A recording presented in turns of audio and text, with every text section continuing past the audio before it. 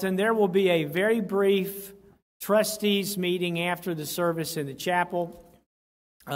Mike tells me that it will not last very long. We just got to take up one quick matter. And then there's also going to be a regular trustees meeting. Will be this coming Saturday morning at 10 o'clock here at the church.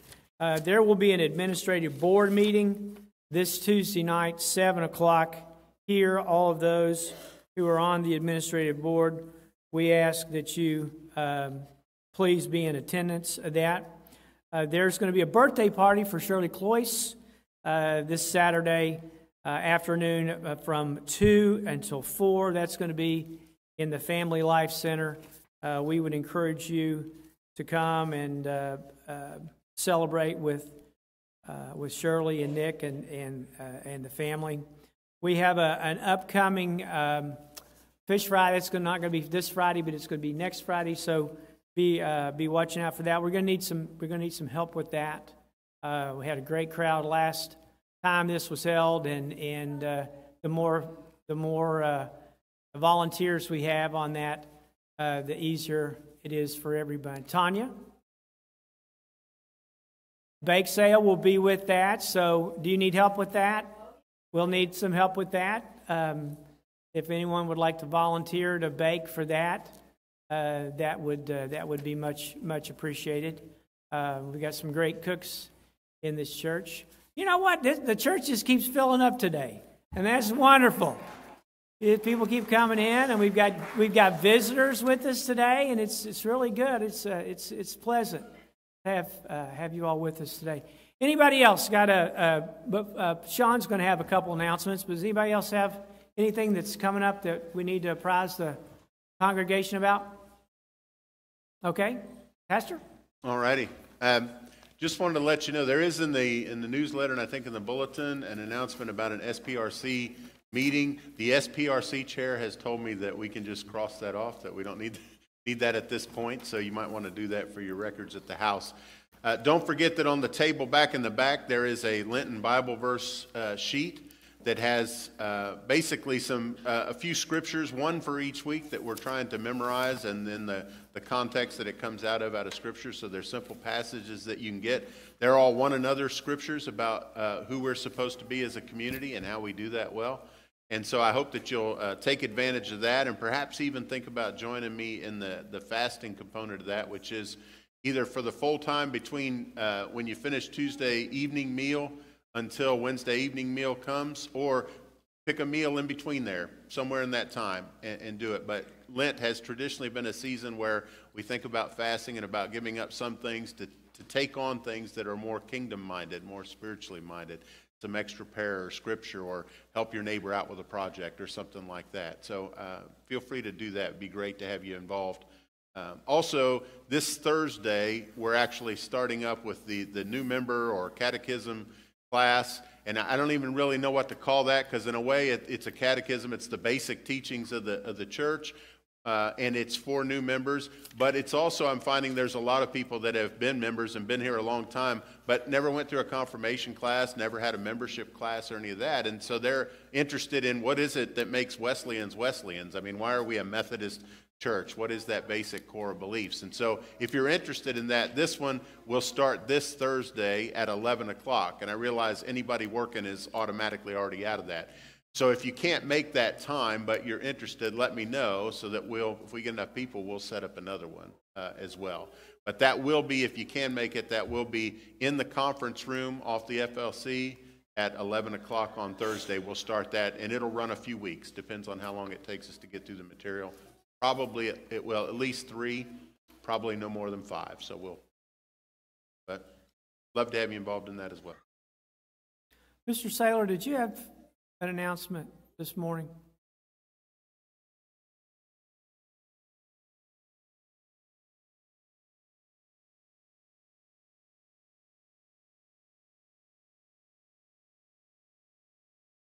I just had a couple of words that I'd like to say. That I appreciate everybody that took care of me last Sunday.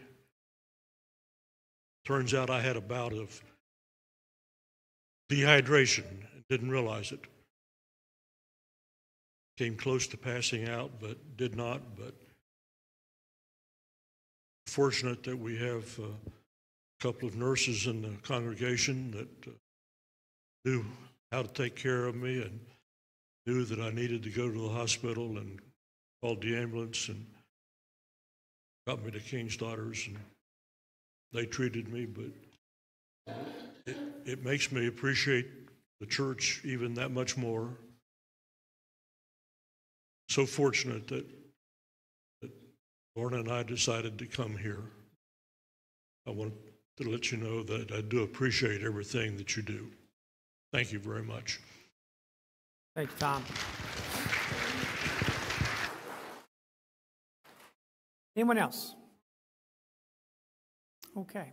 All right. Well, let's go with our opening scripture. It comes from Psalm 1, verses 1 through 6. Happy are those who do not follow the advice of the wicked, or take the path that sinners tread, or sit in the seat of scoffers. But their delight is in the law of the Lord, and on his law they meditate day and night. They are like trees planted by streams of water, which yield their fruit in its season, and their leaves do not wither. In all that they do, they prosper. The wicked are not so, but are like chaff that the wind drives away. Therefore the wicked will not stand in the judgment, nor sinners in the congregation of the righteous. For the Lord watches over the way of the righteous, but the way of the wicked will perish. All right, it's time to sing. And you're going to love this one. Oh, love that will not let me go. It's in 374 in the gray hymnal. Let's stand and sing.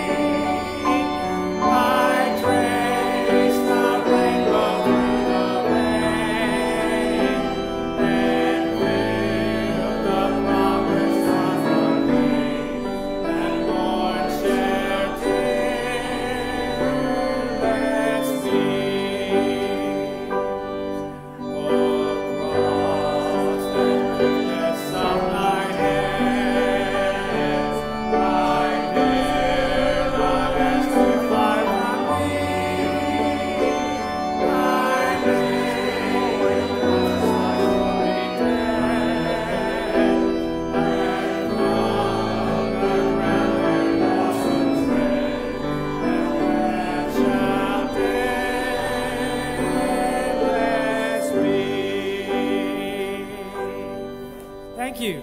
Maybe sit down.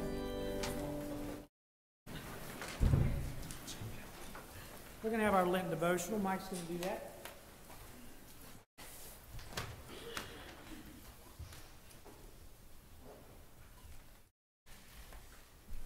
Yeah, I gotta say something before we start here. Spencer, you look great, man. You just totally different. I got stand up. I mean, look at this look, man. Wow. Becky, so great to see you. Power of prayer is awesome. All right, I'm going to read the Lenten banner, reading number 2, the dove. Why would we use the dove as a symbol for Lent? What significance does the dove lend to the Easter story? The quiet, gentle coo of a dove seems to calm and transform a troubled sitting with peace, tranquility, and calm as we listen to it call. Like the dove, which brought back to Noah a branch with leaves to the ark after the flood signaled a new beginning, the dove also signaled a new beginning to Jesus' ministry here on earth. Hundreds of years before Jesus was born, Isaiah prophesied about the Messiah, Christ, the one upon whom God's Spirit would rest. John the Baptist knew this prophecy and now testified concerning him, saying, "This was he of whom I said, 'He who comes after me has surpassed me because he was before me.' I now baptize you with water, but among you stands one who you do not know. He is the one who comes after me, the thong of whose sandals I am unworthy to tie." Jesus came to John the Baptist by him in the Jordan River. And John 29 through 34 says, "Look, the Lamb of God who takes away the sin of the world. This is the one I meant when I said, 'A man who comes after me has surpassed me because he was before me.' I saw the Spirit come down from heaven like a dove and remain on him.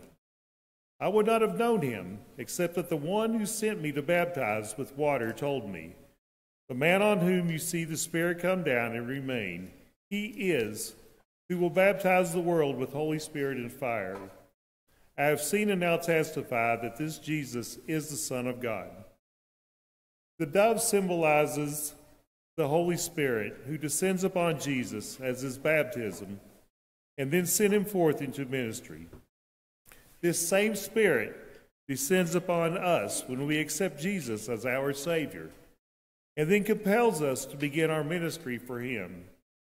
Our lives are transformed, and we begin to testify that Jesus is the way, the truth, and the life. Without the power of the Holy Spirit working in and through us, we are powerless. We cannot do ministry on our own. It is only through the indwelling of the Holy Spirit, as Isaiah stated, that we are filled with wisdom, understanding, counsel, knowledge, peace, power, and the fear of the Lord, and then we are transformed to become witnesses to the gospel. Please accept today the indwelling of the dove, God's Holy Spirit, who will give you peace and transform your life into ministry for him.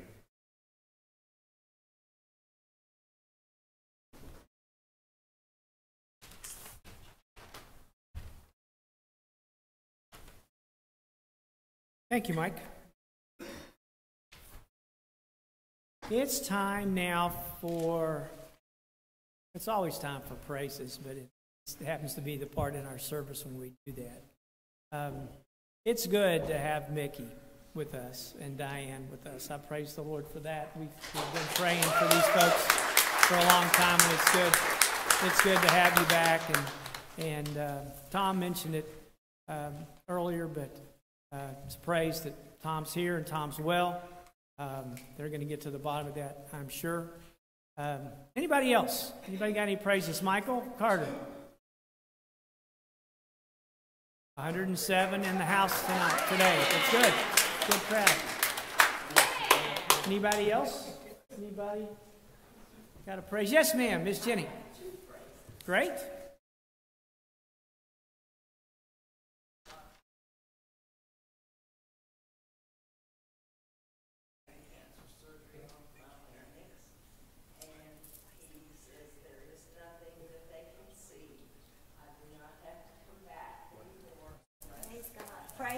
Praise the Lord. Yeah, great.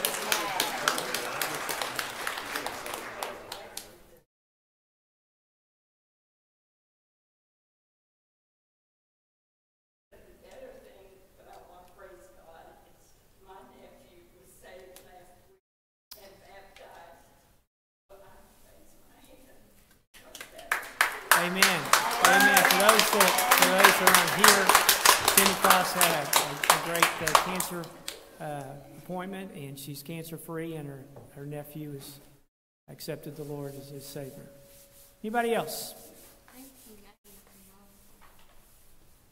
No one? Okay. Well, it's time for offering. If we can have some ushers. And is a reminder that we have a terminal in the lobby. As you all come forward, come on. You guys can come on up. We have a terminal in the lobby downstairs at the portico.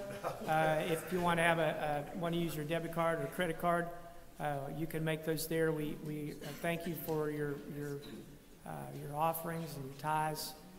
We ask you to continue to do that. So let's pray.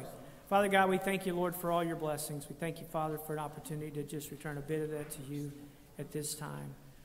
We pray that you would use it for the upbuilding of your kingdom. In Jesus' name we pray. Amen.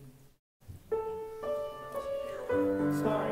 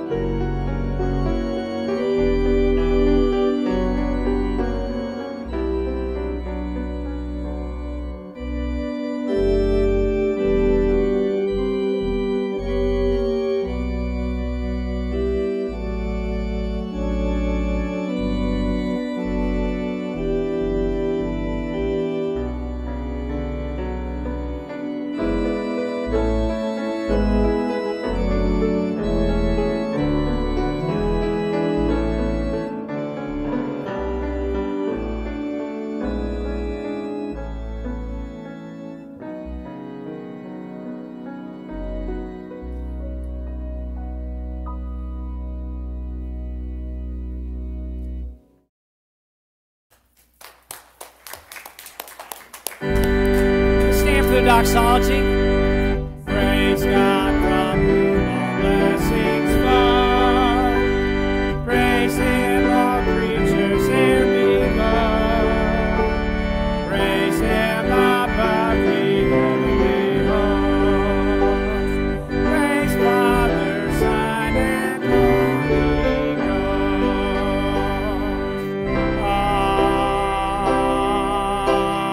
Amen. You may be seated. Yes, Nick, come on up. We're going to have a speaker. Come on up, Bruce. Yeah. Yes.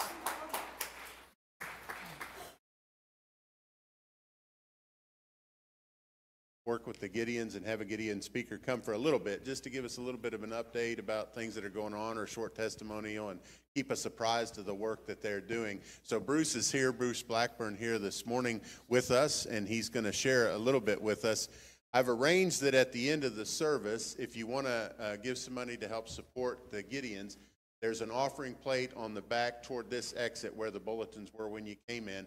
You can drop the money in there. If you are doing a check, actually, if you'll make it out to the church, but put in the tagline for the Gideons, we can make sure to get it through and write them one check instead of navigate a whole lot. So that'll be waiting for you.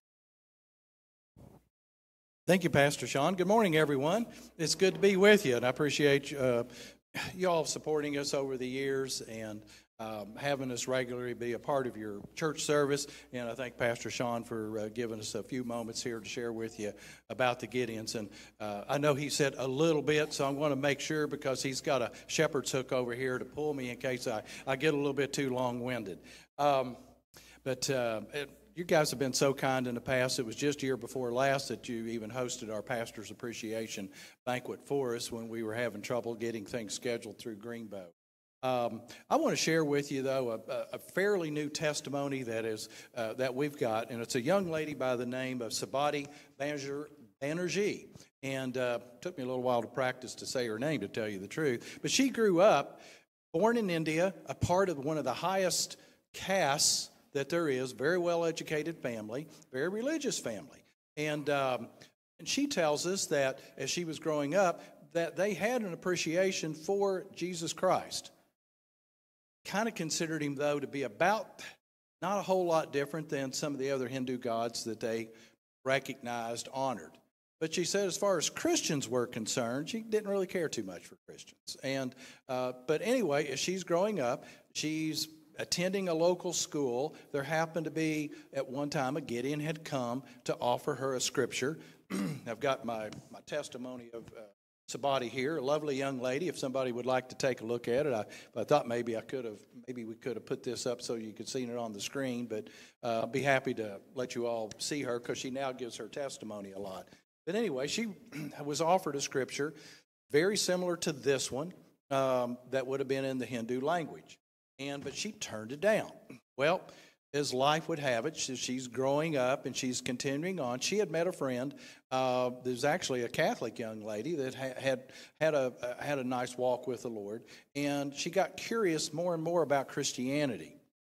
Later on in school, in fact, she even asked her if she'd ever read the Bible. Well, Sabati says, I lied and I told her I had, but what she had done is her mom had one of these kids' picture books about the Bible, something that maybe many of you had in your family. So Sabati had actually looked at it a little bit, and she said, but it always kind of bothered her what she said, that she used that as her maybe excuse for reading the Bible or really not reading the Bible. A Gideon came back to a different school that she had transferred to, and this time she received a copy of God's Word. And as she thought, I know this will fix my life, at least in her spirit, so she started reading it. And as God's Holy Spirit started to touch her life, she got to the book of Romans. And as she got to Romans, that passage about for all have sinned and come short of the glory of God started to touch her. And as she continued to read the scripture, she realized how far her Hindu religion and her family and everybody that followed those beliefs had moved away from what God had intended. And it really impacted her that Jesus Christ loved her so much. She had a difficult time to fathom, so much that he died for her sins. As a result, Sabati accepted Jesus Christ as their personal Savior. And we want to say thank you because you put that scripture, even the first one that she turned down, that she took the second one. And so we thank you for allowing us the privilege of doing that and providing these scriptures. You know, we pass them out all the time here locally. When we're doing them, we get testimonies from even here locally in Greenup County from where we pass them out around. I know we have doing it old-fashioned days where we pass out a lot of our youth testaments. Sometimes we're able to get through to the fifth grades. Many of you probably got one when you were in the fifth grade. I still have mine. But anyway, I just want to say thank you for your support of our ministry. Would remind you that throughout the year, and I know we have a Gideon Bible card display to where you can do in-memory cards, sympathy cards, thinking of you cards. Those are also available. I'm going to check it before we leave. But again, and everything that you do give goes towards the purchase and distribution of God's Word. Again, can't say thank you enough. Pastor? Thank you, Bruce.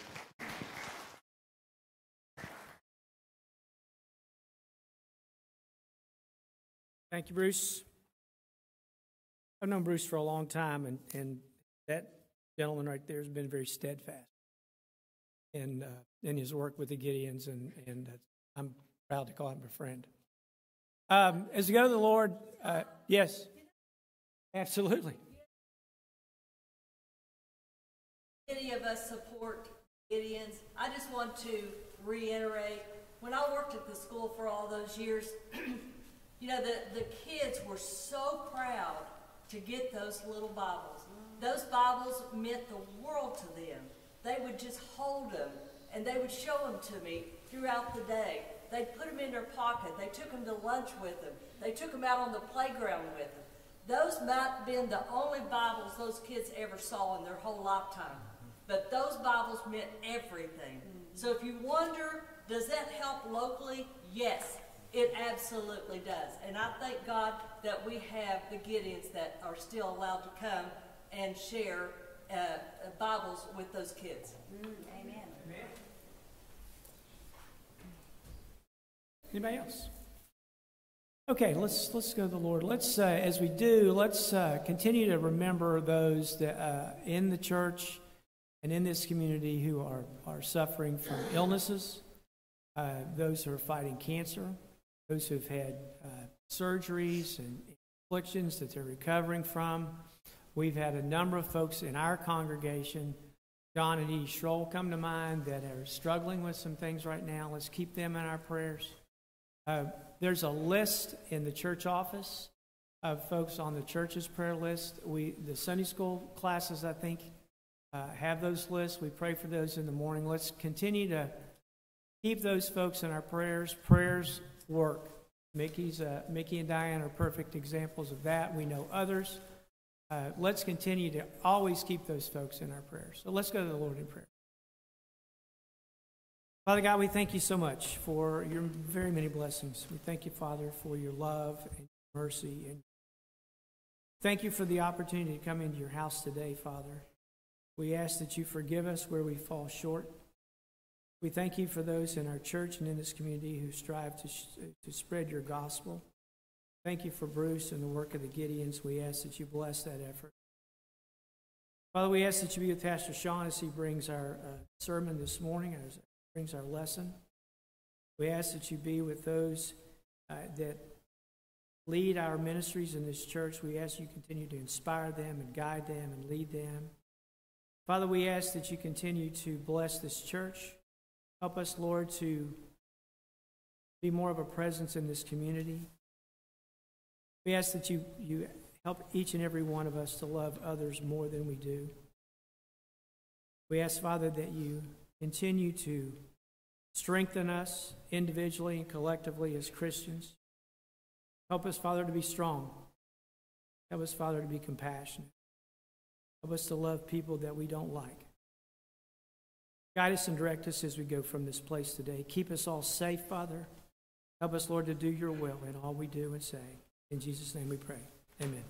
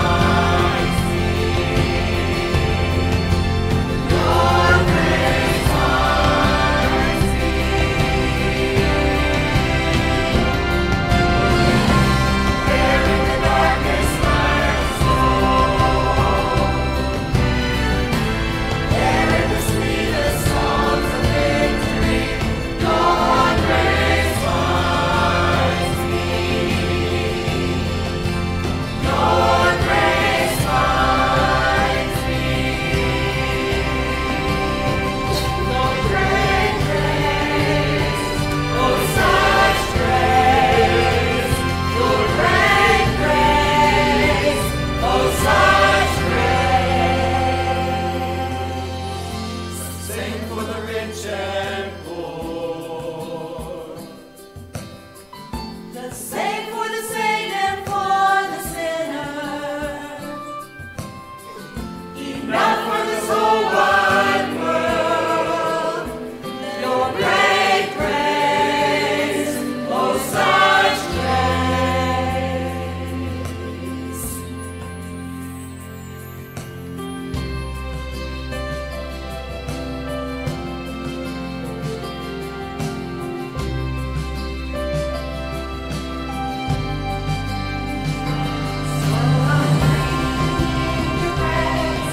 I'm breathing out your praise. I'm breathing in your praise. Forever I'll be breathing in your praise and breathing out your praise. I'm breathing in your praise. Forever I'll be breathing in your praise and breathing out your praise. I'm breathing in your praise. Forever I'll be breathing in your praise and breathing out your praise. I'm breathing in your praise. Forever your grace finds me.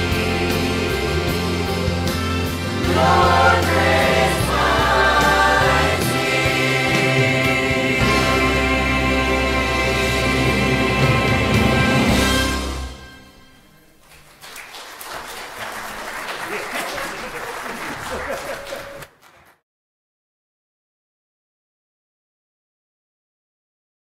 Just would throw out there for you again that choir practices, right now we're looking at them actually doing music on the 2nd and the 4th, and so they practice on the Thursday before that generally. So keep an eye on that, and if you want to sing, I didn't ask if you think you sing good, I asked if you want to sing, come to practice. I would love to have you there, especially as we're building up some things headed in towards Holy Week, and then of course Easter. There'll be specials that are coming up for that. Would also like to say as we get started that I thought Spencer's hair looked great before when it was long. I'm less jealous of this haircut, but I'm jealous of anybody that can change their hairstyle. Mine's pretty much set now. Join with me in Leviticus chapter 10, verses 1 to 11. Now Aaron's son, Nadab and Abihu each took his censer, put fire in it, and laid incense on it, and they offered unholy fire before the Lord, such as he had not commanded them.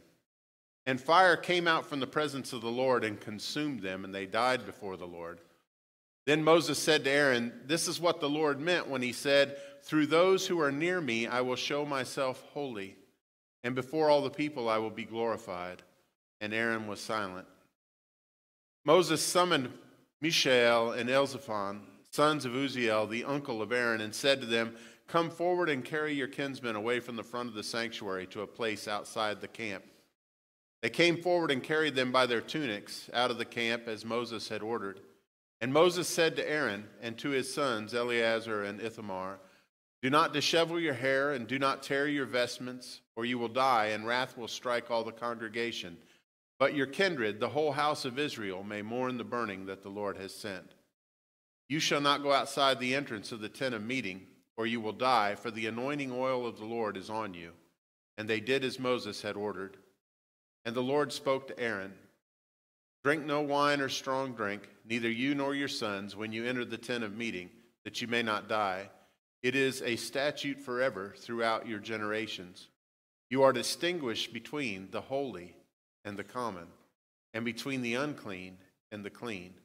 And you are to teach the people of Israel all the statutes that the Lord has spoken to them through Moses.'" Now, this passage was from our Bible recap readings recently as we were working through Leviticus. How many people are glad we're done with Leviticus?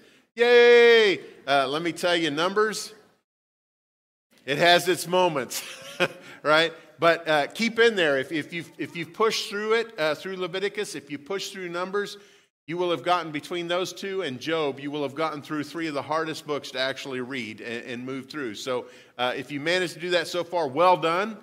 If not, Start today. Just get back on track. Don't worry about catching up with what you left before. Start with today's readings and just go at it anew. But this passage, when we read through it, it brought up a lot of questions. A lot of people had issues with the passage and how we're supposed to understand it. And so the title of today's sermon is, Why So Grumpy, God? And I don't mean that either as something that's disrespectful to God or that makes light of the difficulty that this story and other stories like it in Scripture bring to us in terms of how to comprehend. There are times in Scripture where God strikes out quickly and harshly against people. And we need to acknowledge that. They're in there. In this case, it's Aaron's sons, Nadab and Abihu, but there are others. We know the story of like Uzzah in the ark, where he reaches out to touch the ark because it's on a cart and it's unstable, and he's worried that it's going to fall, and he reaches out, and nobody was supposed to touch the ark, and when he does, he's struck dead. Or we think about Ananias and Sapphira in the New Testament, early on in the life of the church, and they sell some property, and they go back to the apostles and to the other members of the church, and they said, hey, we sold this property, and here's the money we made for it, and we're giving it to you all to use wherever it's needed. And what they didn't tell them was that was just a little bit of the money that they made off of the whole property. But they wanted to be known as extremely generous and as righteous people, and yet they were lying in the midst of this, and both of them are struck dead as well. Stories like these could lead us to believe that God could be mean and cruel, or that somehow he's moody and untrustworthy. If he wakes up on the wrong side of the bed, look out, right? They could lead us in that direction. And some have looked at stories like this and said that the God that the Old Testament seems to portray and the God that the New Testament seems to portray seems so different that surely they can't be the same. That's part of the reason why I included Ananias and Sapphira, because there are things in the New Testament that are just like what happened with Aaron's sons that we read about today out of Leviticus. God is consistent in Scripture. In fact, we're warned that there's a great and final judgment coming, right? Where everybody who's not walking with God, everybody who has not had their sins purged by Christ's blood, everybody who is not trying to live in obedience to God and walk with Him in relationship with Him, there's a dividing line that's going to be drawn in all history. And those that have been walking with God will get to go stay with Him forever. And those that have not, there's judgment, there's punishment that happens with that. There's separation from God, and that separation is even called the second death. So how do we understand these places in Scripture, and how do we understand a God that somehow is consistent in these things that we see and that we know to be love and to be grace and to be mercy? Well, I think a few things that we need to look at. One is just the basic understanding of the gospel story, and that is we're told in Scripture, all have sinned and fallen short of the glory of God. And the wages of sin is death, right? The wages of all sin is death. We wreak that on ourselves by disobeying what God has set up for us. All who have sinned are under a death sentence. And God would be justified in bringing judgment anytime He wanted to any of us who have sinned against Him. But He's gracious.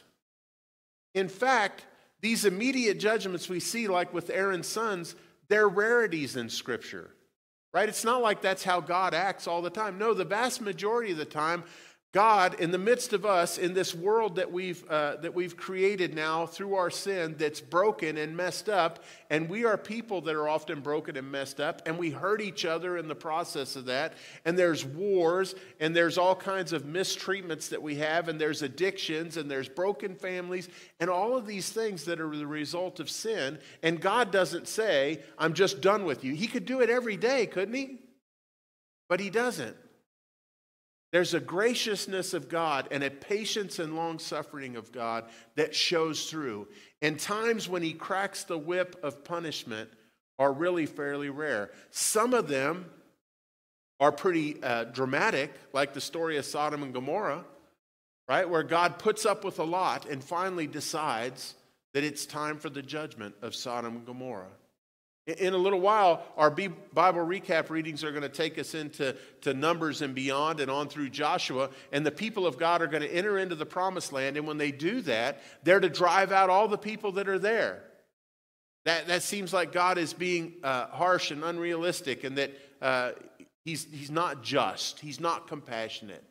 And yet, we read all the way back in the story of the covenant with his people. He tells Abraham, look, your descendants, my people, are going to be slaves in Egypt for 400 years, but then I'm going to bring them back, and they're going to go and they're going to live in the land and conquer the enemies of the land that I gave them. That's the promised land that's there. And he said, but that's going to be 400 and some years from now. Why? Because the sin of the people of that land is not yet fulfilled. In other words, God didn't just wake up one morning and go, oh, that looks like a good patch of ground, go push those people out. No, he's been working with those people. He's been trying to draw them to himself all this time, and they've been disobedient and they've been resistant, and he's decided that now is the time that judgment needs to come. He just happens to use his people instead of fire from heaven this time in order to do that. But he is consistent and just in the very fact of doing that. Because all sin gets a death sentence. All of human existence can be looked at in regards to a sinful group of people that are broken, that God consistently tries to reach out to and bring home. To heal from their brokenness, to bring out from sin, to heal them of their guilt, to reconcile them in relationship with him. That's what God spends the vast majority of all his time doing.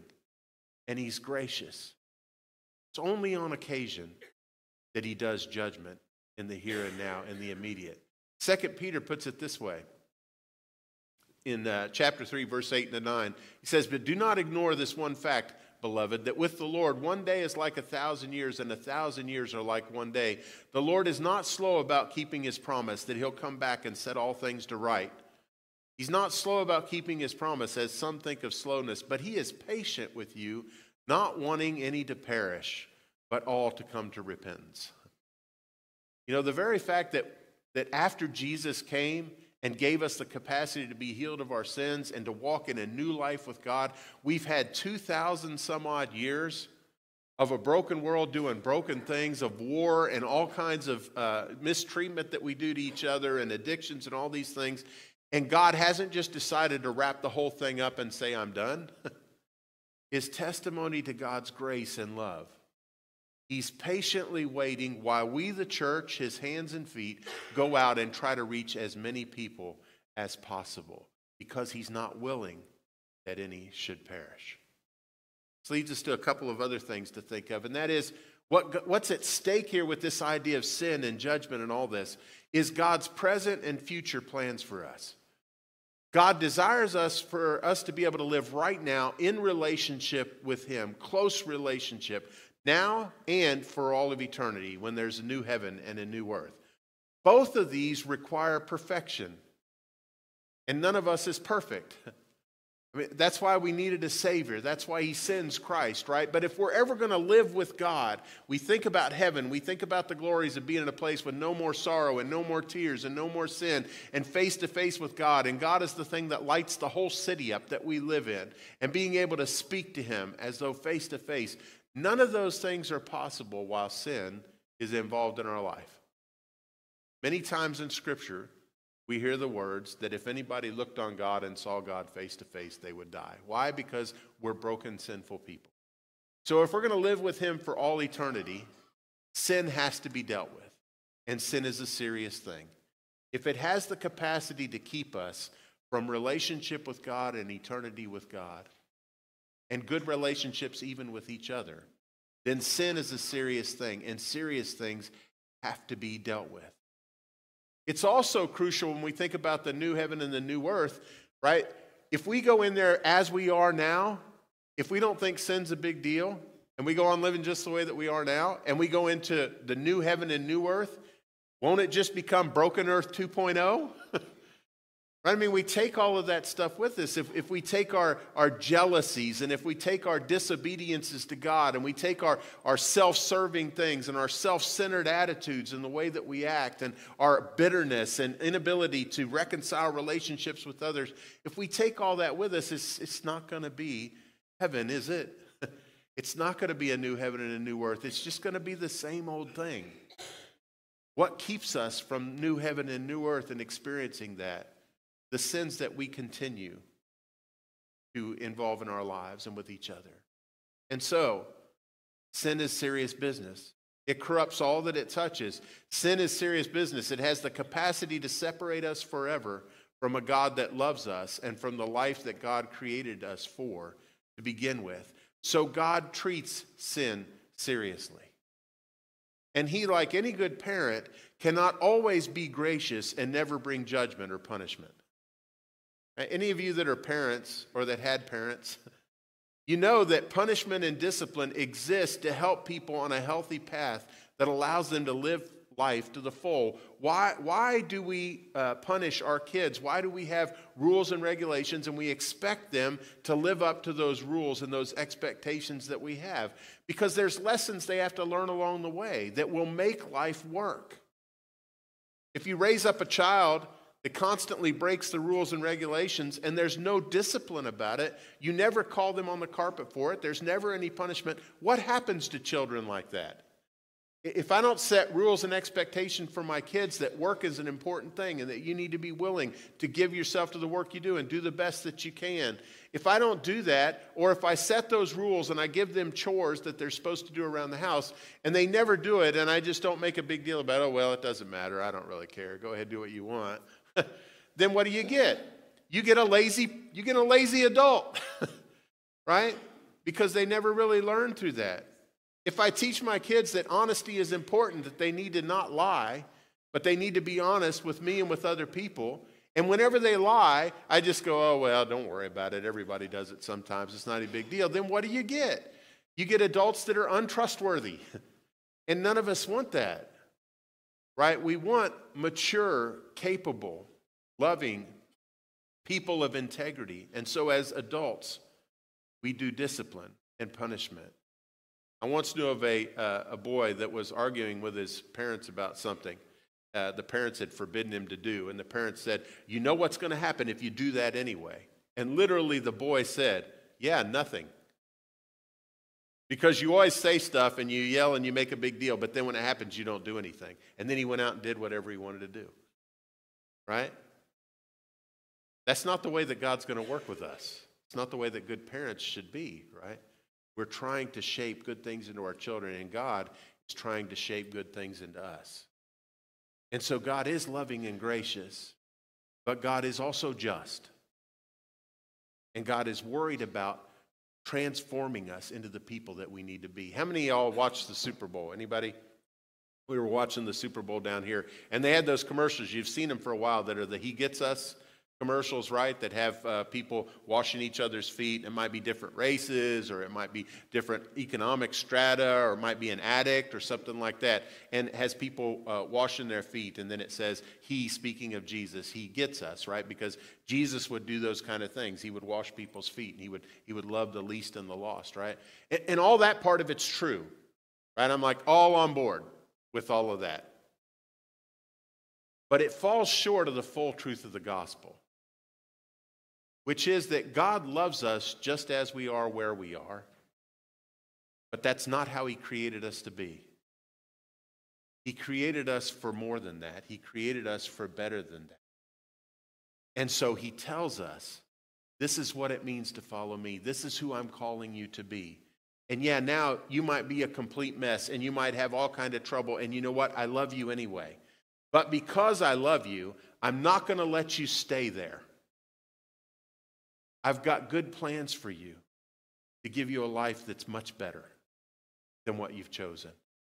But you've got to follow my truth and my ways to get there, right? So because he gets us, he's not only just loving when we blow it, but he also says that's not acceptable. And let me help you grow into the person that you need to be and that I created you to be. In this story, and many of the others, there's also one last reason God chooses to publicly and immediately punish.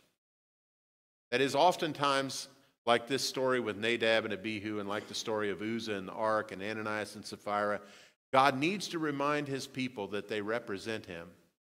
And when they fail to do so correctly, it defames him and leads others astray. Aaron was not just anybody. His sons were not just anybody. They were priests. They were mediators before God. They were called to represent the best of God to the people and the best of the people to God. They were the go-betweens. And so in that position, as Aaron's sons, it says offered unacceptable fire, they basically just said, God gave us these set ways of doing things, but I think it'd be cool to do it this way. Let's just throw some fire in there and I'll go into his presence whenever I want. Here's my censer and God says, no, it's not going to work that way. Right?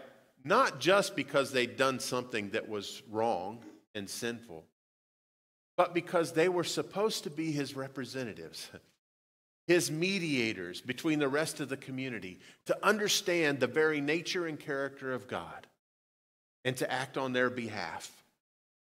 And because of that, God takes that thing double seriously. It's one of the reasons why Scripture recommends not many people to be preachers or teachers. Because you're going to be held to a higher standard for what you're called to do as a Christian. And so in this case, God looks down and he says, what's the message that they're sending out and teaching the people about me? What's the message that Ananias and Sapphira in the New Testament sending out when they lie about what they're doing to make themselves look better so that everybody will think that they're so awesome and godly and Christ-like, and yet in the middle of it, they're lying? It's serious business. What does that say about God when it comes out? What does it say about the people of God and what it means to be a follower of Christ? And so on occasion, though God is primarily and absorbently gracious and loving, on occasion, he says, this is a time when I have to act now, and I have to do judgment now, and it's got to be serious.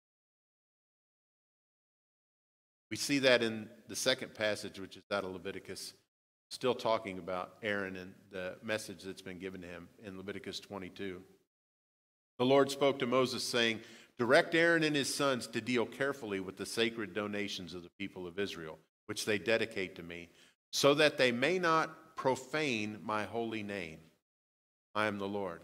Say to them, if anyone among all your offspring throughout your generations comes near the sacred donations which the people of Israel dedicate to the Lord, while he is in a state of uncleanness, that person shall be cut off from my presence.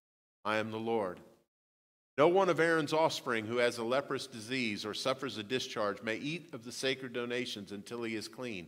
Whoever touches anything made unclean by a corpse or a man who has had an emission of semen, and whoever touches any swarming thing by which he may be made unclean, or any human being by whom he may be made unclean, whatever his uncleanness may be, the person who touches any such shall be unclean until evening, and shall not eat of the sacred donations, unless he has washed his body in water. When the sun sets, he shall be clean, and afterwards he may eat of the sacred donations, for they are his food. That which died or was torn by animals he shall not eat, becoming unclean by it. I am the Lord.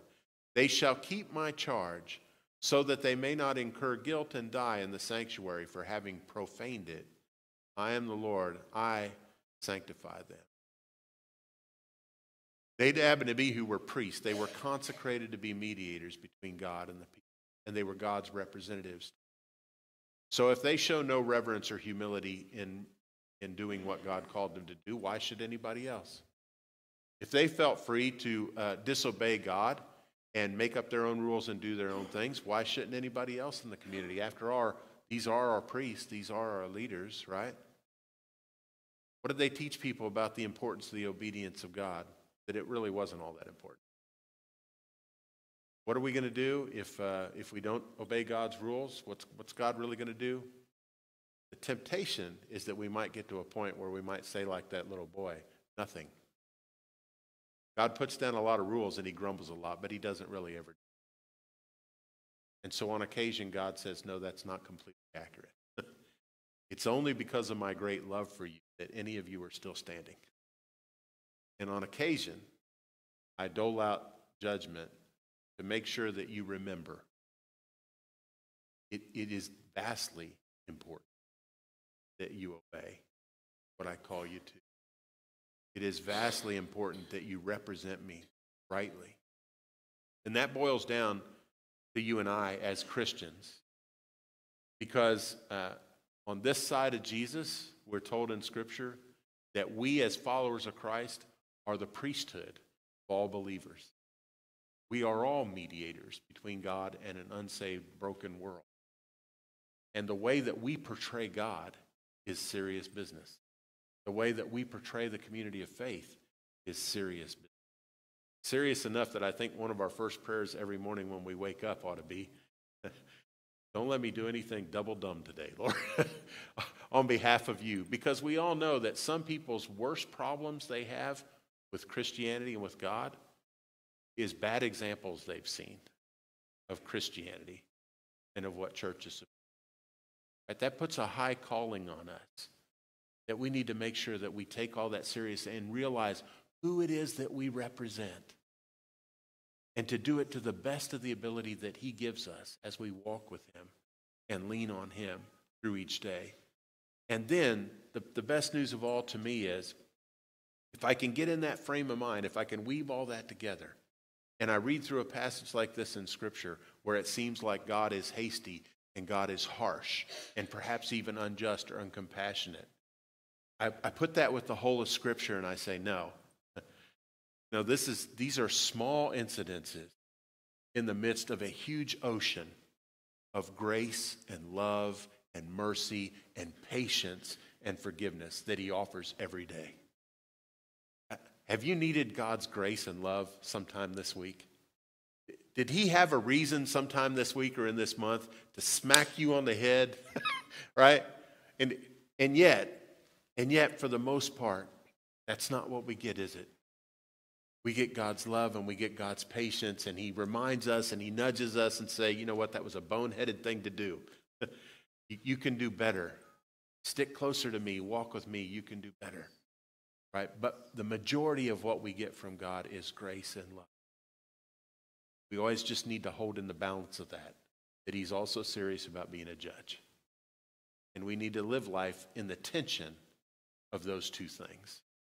Not tag him as just one or the other, but live in the tension. Father God, we thank you for your great grace to us. In fact, there are times just with my own life and my hard-heartedness at times and my selfishness, my own arrogance, and there are plenty of times when, Lord, I've looked at and I've thought, I don't know why you even put up with me anymore. You could have been done with me a long time ago. And yet, for the most part, you hold back your hand again and again and again through countless years, constantly trying to draw us closer to yourself, where we can find the healing that we need, where we can be given new life in you and begin the process of being transformed into the image of your Son. This whole thing about holiness and sanctification that we don't often talk about anymore. That we can be transformed by you from one glory to another into the image and likeness of your Son in all that we do and all that we think, in the heart with which we do it. So, Lord, I pray that we celebrate your grace and your love and patience. But we don't, in the process of doing that, begin to take things so for granted that we forget that you are also righteous judge, and you have to be. For the sake of us, for the sake of the new heaven and earth, the new life that you have planned for us that lasts for all eternity, for the sake of all of these plans that you've always had to be with us, live with us, and dwell closely with us, you have to take sin seriously. And that means judgment and discipline come with it. So, Father, help us walk that line well, that we serve you with obedience and awe and reverence, and we celebrate your great love and patience and grace. And that's the message we convey to a world that needs to hear both of those things. We pray it in your Son's holy name.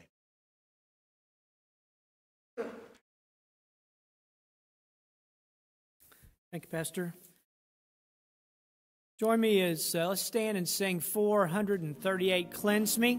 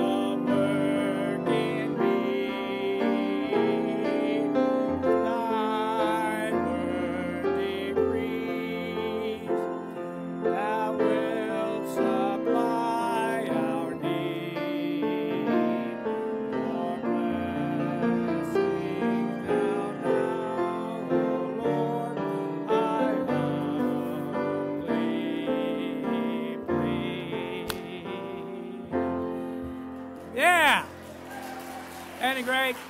That's why we love to sing the oldies but goodies. As a reminder, there will be a trustee meeting right after church in the chapel. Join me as we do say the Lord's Prayer as our benediction. Our Father, who art in heaven, hallowed be thy name. Thy kingdom come, thy will be done, on earth as it is in heaven. Give us this day our daily bread, and forgive us our trespasses, as we forgive those who trespass against us. And lead us not into temptation, but deliver us from evil.